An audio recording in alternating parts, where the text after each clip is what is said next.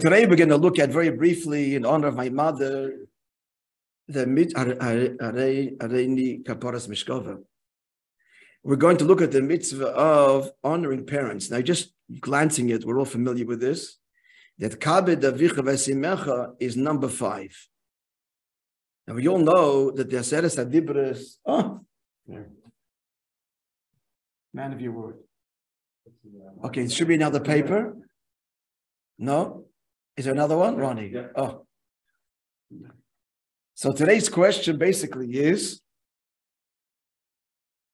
as follows. The 10 Commandments, which is this week's Parshat, so they were given on 2 tablets. So if you look at the two of them, what do you notice? The first, certainly 4, are between man and God. Consistent. I am Hashem, your God, number 1. Number 2, the prohibition of idolatry. Number 3, not to use Hashem's name in vain. Number 4, to remember Shabbos. Hashem created the world. Let's skip number 5 for a second, because that's our question. Honor your father and mother is number 5. Now, the remaining 5, as you can see in the text, those in the second stone focus on interpersonal issues between man and man. Not to murder, adultery, steal, actually means kidnap. Not to testify against your fellow, not to covet that which belongs to your fellow. So the question is, honor your parents. Why is that in the first group? Surely that's between man and man. Clear? That's a simple question. That's your parents brought you into the world. No human being can survive without the parents looking after them. The mother certainly from birth. We are born entirely helpless. We are fed, clothed, and so on. So surely that is a number 1 interpersonal. So what is it doing on the first luach, the first tablet, where all of the other commandments between man and God? So one of the answers is as follows. Let's look at the bottom below that. It's from the Gemara in Kiddushin. And the Gemara says as follows. Before I give that, here's a classic answer. Because there are 3 partners in the creation of a person. Mother and father, but that produces the physical body. To be alive is the soul. So if you are honoring parents and you're honoring your existence, you've got to acknowledge also Hashem's role. So it leads directly to honoring or acknowledging God's role, because that's the soul that's placed in you. That's a classic answer to why that belongs in the first tablet. Here's another one, and then a third one. So look at below, Kiddushin Lamed Aleph. Let's read the Gemara inside. Dorash Ula Rabba Apischad Beinesiya. So Ula expounded a great teaching standing on the opening of the yeshiva, or the opening of the house of the Nasi. Briefly, what's the meaning of the verse? All the kings of the world will acknowledge you, for they heard the words of your mouth. And they talking about God. God, the world will acknowledge you, the kings will acknowledge you because they heard the words of your mouth. It says Ula, Maimer Picha Leinema, doesn't say the word in the singular, Ela Imre Ficha, the words. Why is it not enough to hear God's word? Why must they hear God's words in the plural in order to acknowledge God? Question? That's the question. Why the plural, not the singular? Again, the verse says, all the nations of the world will acknowledge you, for they have heard the words of your mouth. If they hear even 1 word from you, they'll acknowledge you. Not to hear 2 words. What's the plural? He answered, the nations of the world said like this. When they heard the first of the 10 commandments, God said, I am the only God. You should have no other gods before me. The nations of the world said, he's only seeking his own honor. No other gods, only me. Even Shama, then when they continued to listen, they heard that God said, God is saying, don't just honor me, but honor parents as well. So God is not seeking only his own glory. They went back and now believed in and accepted the first commandment. And that's the meaning of the verse. They heard your words. The first word they heard, he just wants himself. They heard the second commandment, honor parents. So now this is a God we can relate to. He's not egotistical. He's also calling for honor for parents. So we can therefore acknowledge him. So this gives us an answer, how honoring parents abets and supports, I am God your Lord. Because I am God your Lord alone, the nations of the world were resistant. But when they hear that God is saying honor parents, okay, we'll accept the first one as well. So that is another answer why honoring parents appears in the first tablet. Because why?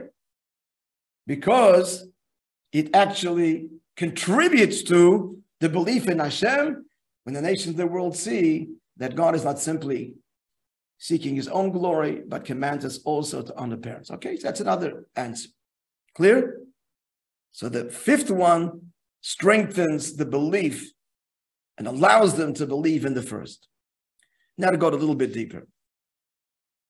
Why the honoring parents belongs in the first set of tablets? And that's quite simply, friends, because there is nothing in life that's more expressive of Hashem than birth. It is the closest thing to creating something out of nothing. We take it for granted, but it is stupendous.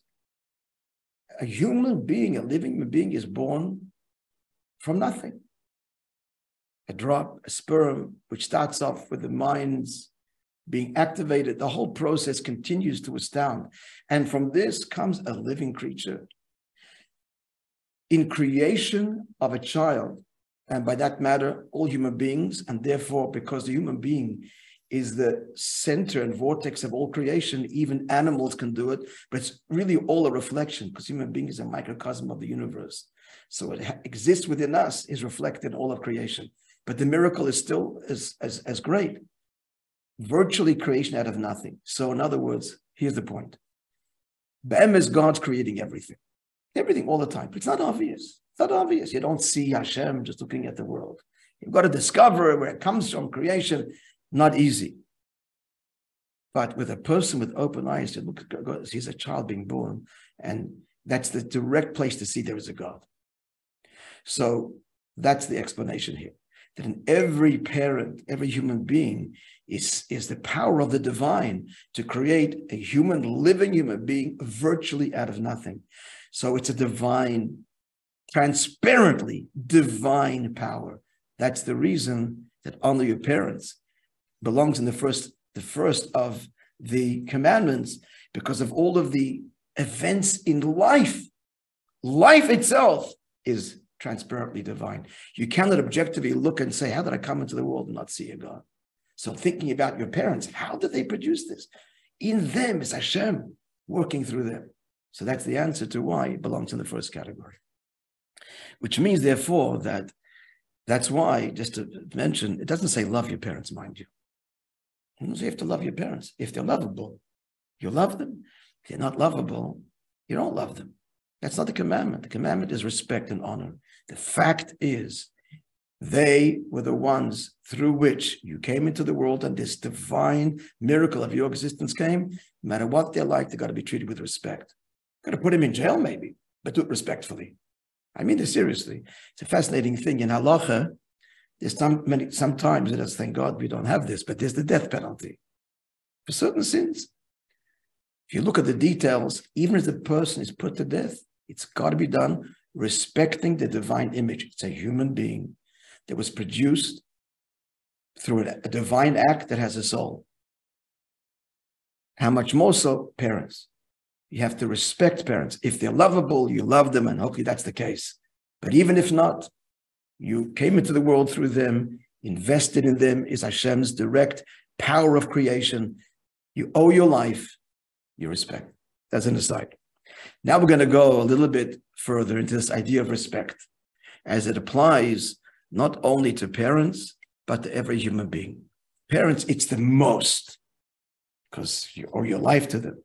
But as we all know, we have to respect every human being. And I'm also sharing this because one of my mother's great qualities that we saw, and that I'm hearing over and over again, was the incredible respect that she gave every person that she encountered. Just example, just a phone call yesterday from the shliach here not in Saint Sever, no, where is he? In Hudson. The shliach in Hudson. His name is Nochem Lepkowski. So he calls me. He tells me, I was in Australia once for a wedding, a family wedding, and we stayed in your parents' home. My parents' home was open, and people were staying there. When they weren't there, the house was, here's the key, stay. And even when they were there, I was just a bocher, just a student, came for a cousin's, I don't know, a wedding. Your mother served me like royalty. Like royalty. And this was every person that crossed the threshold. And not just crossed the threshold that she met. She was royalty, and she treated everybody else like royalty. So this is a teaching now we're going to convey in that sense. Look at the left-hand column at the bottom.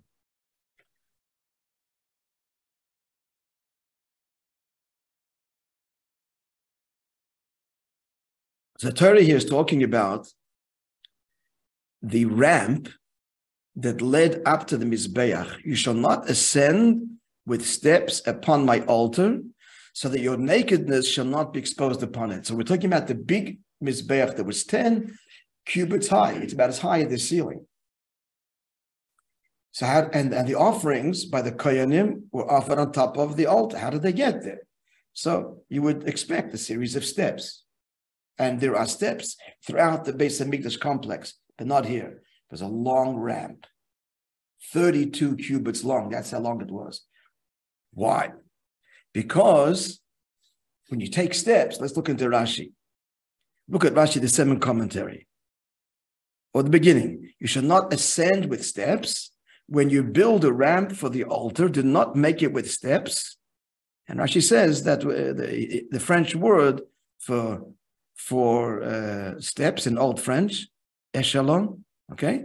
But it must be smooth and slanting. Why? The Torah said, continue the next quote in the bold, so that your nakedness shall not be exposed. What does this mean? Because due to the steps, you must widen your stride, right? You take a step, you got to lift your foot. And that's exposing the nakedness. We're talking about the nakedness of a person. Here's the private parts of a person. Now Rashi says, although it would not be actual exposure of nakedness, because it is written, and make them linen pants. The Kohanim wore trousers. By the way, this is not so common in those days. People didn't wear trousers. They didn't wear underpants. They just wore a long frock, which they tied at the waist.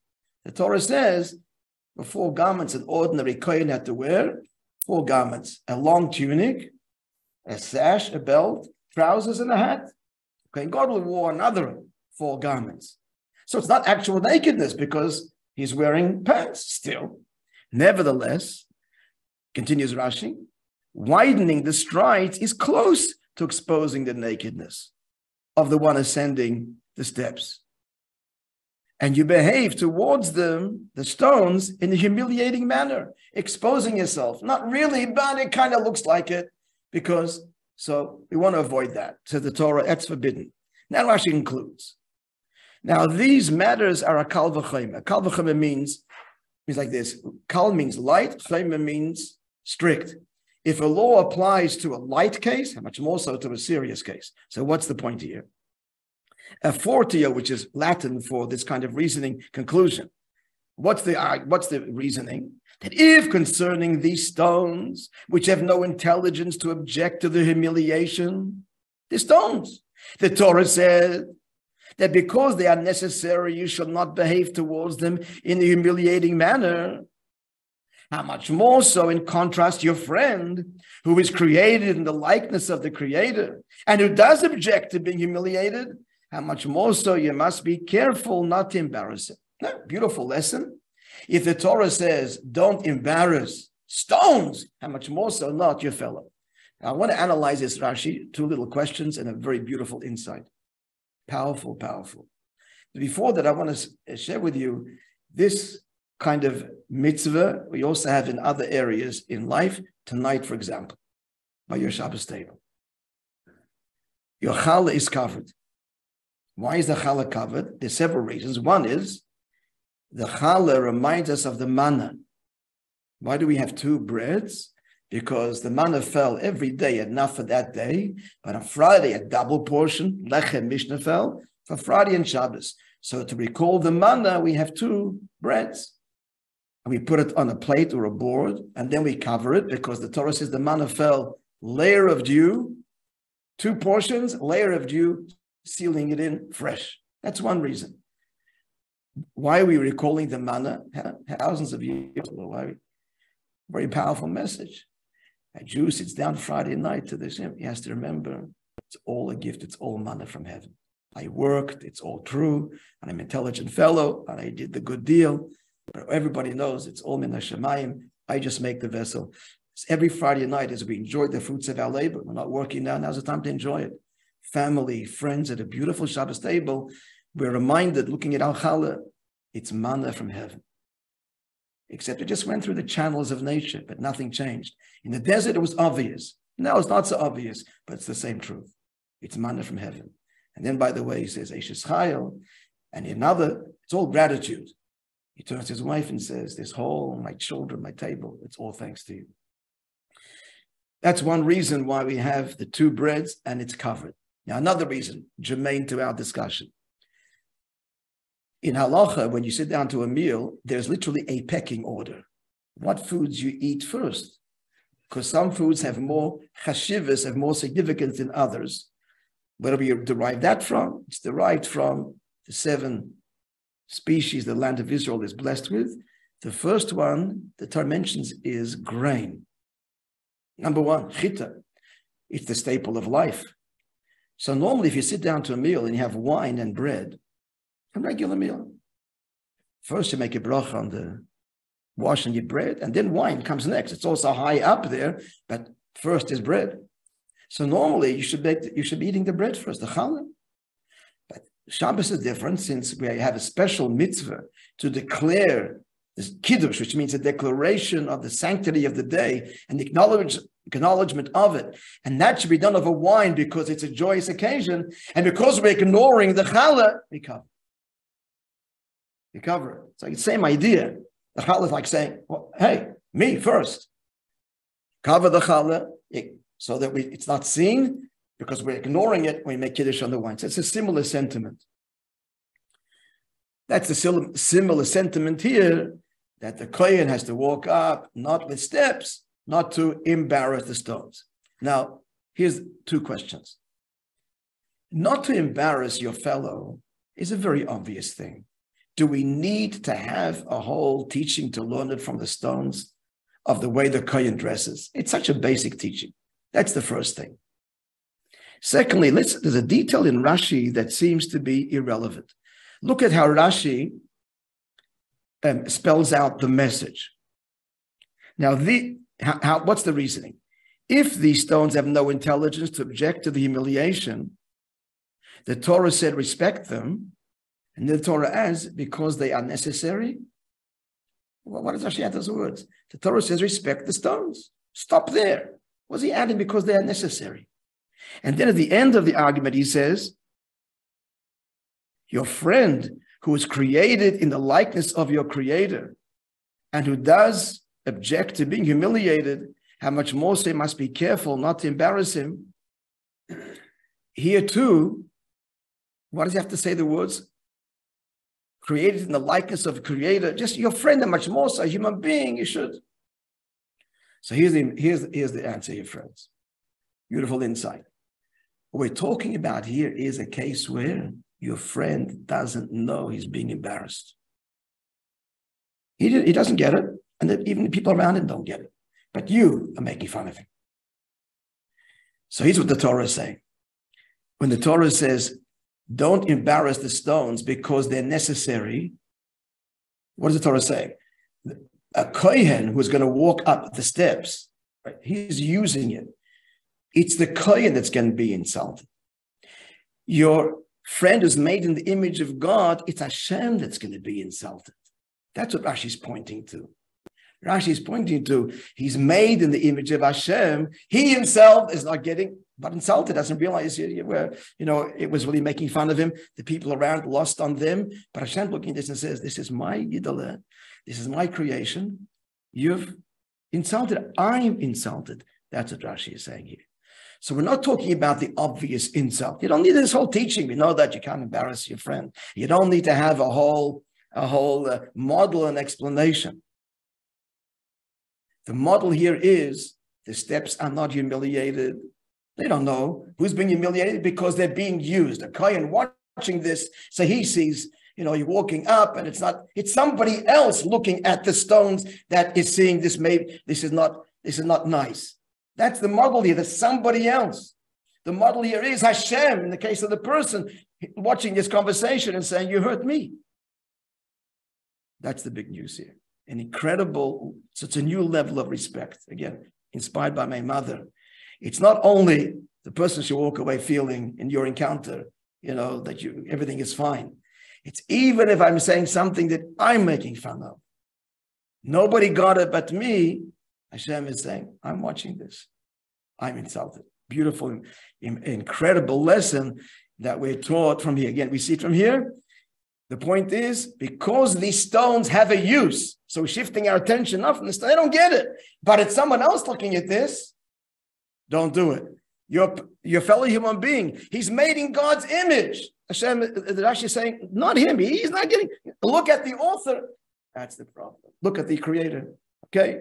So a message in how sensitive we need to be and respectful of our fellow human being. Have a wonderful day, everybody. Good